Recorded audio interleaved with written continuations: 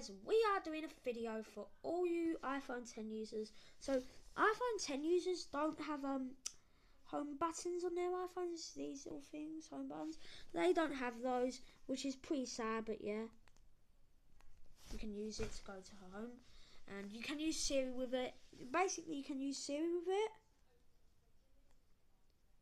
You can use that with it, and you can go into like the apps with it, and yeah. So iPhone 10 users don't have these, which is pretty sad, but we're going to show them how to get them with these simple, easy steps. So all you want to do is go to settings, but I can't show you because of private information. Now you go into general. Oh, nothing. Nothing's there. Now, where is it? Accessibility. Then we want to go to excessive touch. Go on to that, and now you see this thing there, right? Now this thing does all that, right? Now we want to move all these apps, so it's better for room. So put all of your apps over there.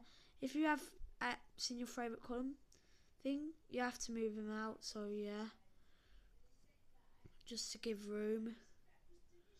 So yeah, now you've got this, right? But it's still got all of them, so it can't be used as home button yet. Go back onto settings.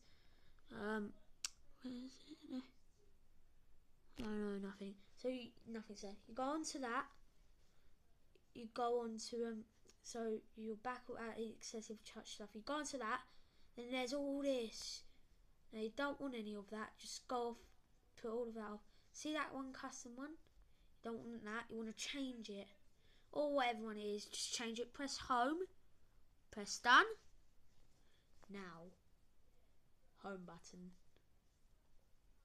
It's your home button. So you can you can go on some apps like that. Subway Surfs, boot it up, play a game, and then you decide and then at some stage you decide you don't want to play, right? So play a match, just like that, just start playing, just like that, and oh no, I lost. Now I've lost. Now I'm deciding I don't want to play, so go onto that, press it, boom, close it up.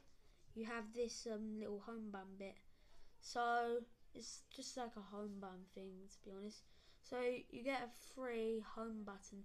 So hope you iPhone 10 users enjoyed this video, and yeah, hope it helped you, and yeah, so bye.